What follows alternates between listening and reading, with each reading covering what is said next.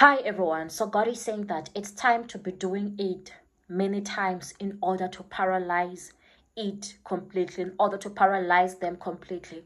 So recently there was a video that was trending of people, two men who were fighting, and then the other one had a gun with him, and he was telling the other one, he was sitting in the car telling him that come out of the car, get out, and the man was refusing to get out.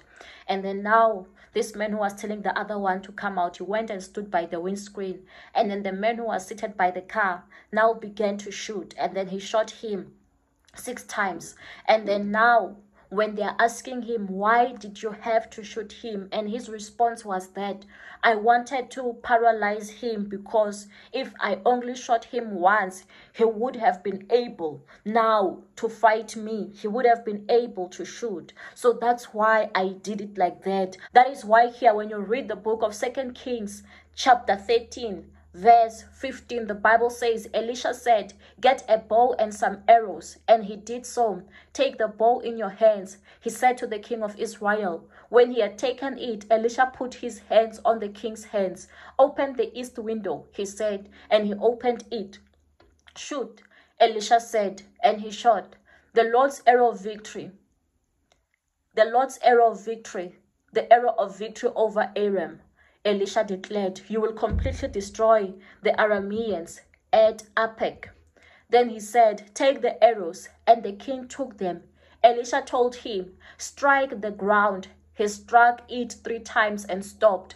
The man of God was angry with him and said, you should have struck the ground 5 or 6 times. Then you would have defeated Aram, and completely destroyed it. But now you will defeat it only 3 times. Hallelujah. So this was Elisha talking to the king of Israel before he departed from the world, before the sickness that he had made him, before the sickness that he had took him away. He was telling the king that now shoot the arrow outside the window. And then he told him, he declared to him that it means that you are going to gain victory. You will completely destroy them. And then he told him that now strike the ground. But this king, the king of Israel, decided to strike the ground only 3 times. Yet he had so many arrows, but he only did it 3 times. So now it made Elisha very angry, because he said that it means that now you are not going to completely destroy your opponents. You are just only going to defeat them 3 times. You should have done this 5 or 6 times. So it means that there is so much power in the number 6, because it means that the number 6, when you do something 6 times, it means that it is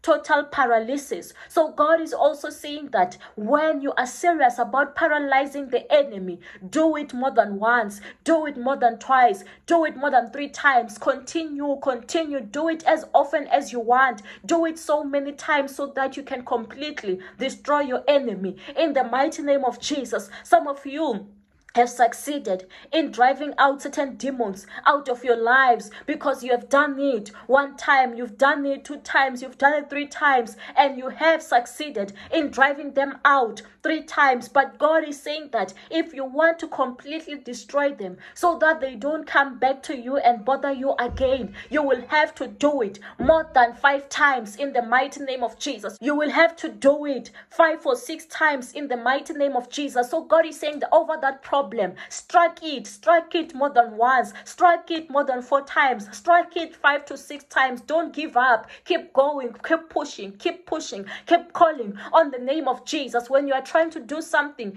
do it more than 1 time, do it more than 3 times, and you will see that you will gain complete victory in the mighty name of Jesus. Amen.